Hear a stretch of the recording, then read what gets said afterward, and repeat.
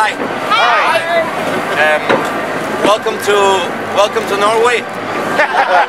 So we will enter the lagoon, and as soon as we hit the water, you'll be able to stand up.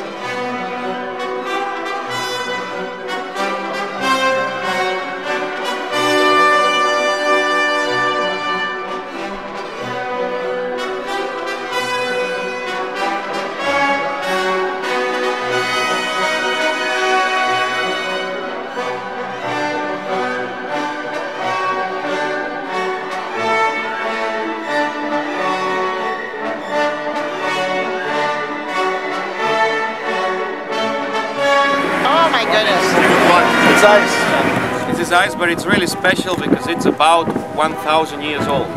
Probably in 20 years, this part of the glacier will disappear. Until that day, the glacier is gonna keep calving.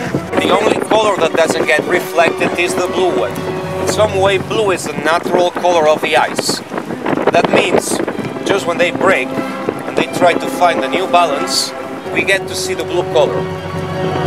But afterwards, this blue ice gets exposed to the sun, loses a bit of density, it's filled with oxygen, and they become white.